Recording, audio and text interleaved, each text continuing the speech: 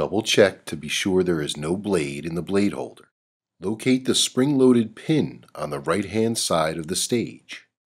Using the bottom of a brush to press the spring-loaded pin and rotate the lever towards you at the same time. This will allow the lever to fully rotate and the pin on the lever rotates past the pin that is being depressed. Squeeze the top and bottom pressure plates in order to pull out the lever completely.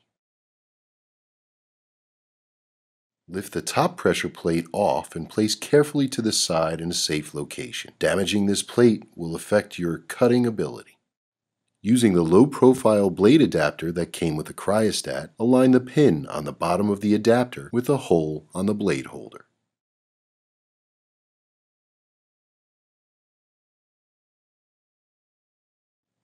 Replace the top pressure plate by aligning the pegs and holes on the bottom of the pressure plate.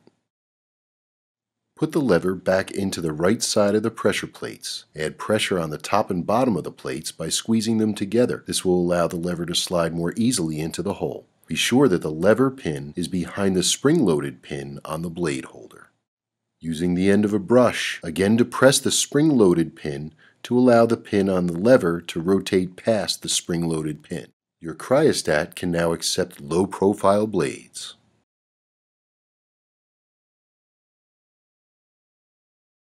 Double check that there is no blade in the blade holder. Depress the spring-loaded pin on the right side of the stage using a brush. Rotate the lever's pin past the depressed spring-loaded pin.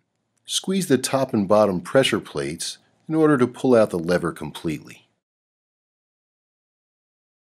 Lift the top pressure plate off and place carefully to the side in a safe location. Damaging this plate will affect your cutting ability. Using your fingers on both sides of the LP blade adapter, lift it straight up and remove the LP blade adapter from the base.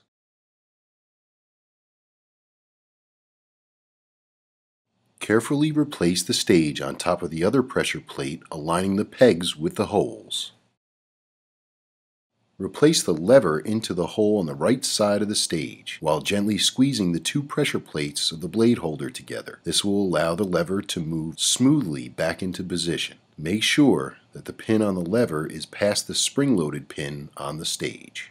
Using the end of a brush, depress the spring-loaded pin on the stage. Rotate the lever and pin past the spring-loaded pin, and the cryostat is now ready to accept high-profile blades.